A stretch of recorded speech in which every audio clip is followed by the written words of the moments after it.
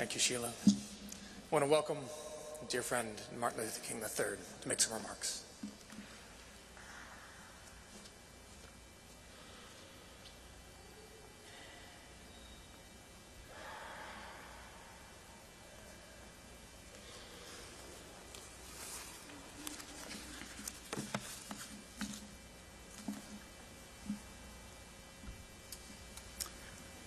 President Biden, President Obama, President Clinton, Speaker Pelosi, especially to this tremendous family, the Kennedy family, thank you for inviting me to be a part of this memorial service honoring Ethel S. Kennedy.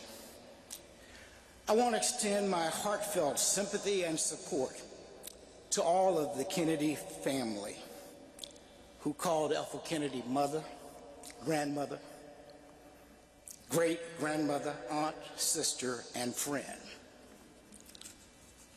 For we have all come together for this gathering to mourn the loss of a great American matriarch and to celebrate her remarkable life of love, courage, and her unflattering commitment to the cause of a more compassionate nation and world. I've long felt a special kinship with the Kennedy family. I worked at the United States Senate under the guidance of one of America's greatest senators, Edward M. Kennedy.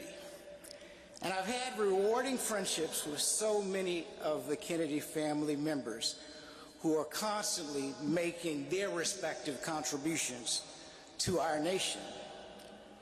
I worked together with the Kennedy family members on many projects, so many that I can't count them all,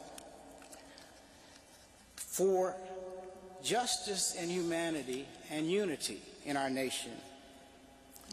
I experienced Mrs. Kennedy's wonderful hospitality at Hickory Hill on many occasions.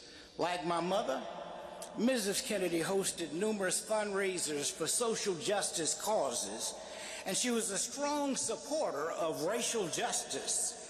In particular, she was a builder of bridges, beautiful bridges of greater understanding, goodwill, and a hope for a better future. It's not an easy thing to host so many gatherings of social and political significance, very often on short notice, and to make sure everyone feels welcome and included. That takes a lot of dedication, sensitivity, and grace. No one did that better than Ethel Kennedy. There's a sense in which the Kennedys and Kings are a blended family. We understand much of what our respective families have experienced and been through. We also have a mutual understanding of the painful sacrifices we've been called to endure in both private and public life. It's a kind of shared journey through a transformational historical epic that brought new idealism and hope to our country. Despite the differences in our respective journeys, I believe that this bond between our families will endure through the decades to come. Fate and history knitted us together. Respect and love has kept us together. I remember when Mrs. Kennedy came to our home with Senator Kennedy in 1968 after my father was assassinated. That's the first time I remember meeting Mrs. Kennedy. And just 2 months later, my mother went to the Kennedy home to express her condolences after the assassination of Senator Robert Kennedy. Like millions of Americans, I was deeply moved and profoundly impressed by the remarkable courage and dignity Mrs. Kennedy displayed in the difficult days after her beloved husband, Senator Robert F. Kennedy, was assassinated. But Ethel Kennedy was not only a spouse of one of America's greatest leaders, she was a force for social justice in her own right. She could have rested on her family's laurels and retired to a quieter life. but she chose instead to stay involved in the ongoing quest to realize the vision of a better world.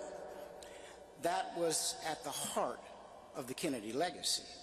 My mother, Coretta Scott King, co-chaired with Ethel Kennedy a national gun control education and advocacy campaign called A Time to Remember. As two women widowed by gun violence and political assassination, they felt that they must help lead a movement to help spare others the devastating loss of beloved family members to gun violence. And they didn't just endorse this important cause. They worked hard for it. And they showed up time and time again to lobby Congress to take action against gun violence and to give people hope and inspiration to overcome tragedy.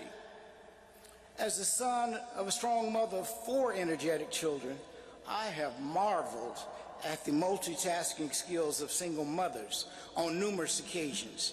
And when I think of all that is involved in being a single mom of 11 children like Ethel Kennedy, I am awestruck by her amazing stamina, her dedication to her family, along with all of the great causes she supported.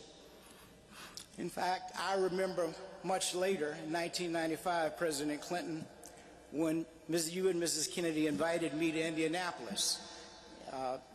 You may remember that after my father was killed in 1968, that Indianapolis, there were over 100 cities burning on April 4th.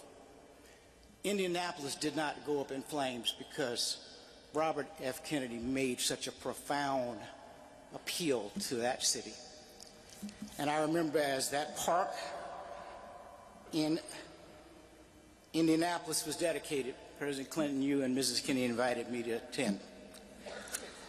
Just as it was not random luck that Martin Luther King Jr. found a wife who was strong enough to endure the daunting challenges of the civil rights movement, it was no accident that Bobby Kennedy found a wife and partner who could handle the unrelenting slings and arrows that surrounded his leadership.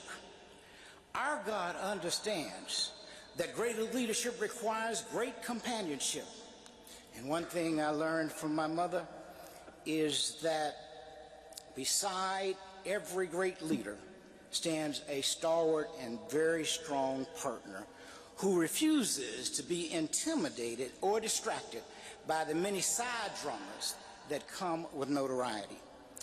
And so I am so honored to join in this celebration of Ethel Kennedy's luminous life of faith, love, and service. Today I join with millions in saying how grateful we all are that Ethel Kennedy answered the call and rose to the challenges of God's plan for her life. We will long remember her vibrant legacy with love, respect, and ongoing commitment. Thank you, and God bless you all.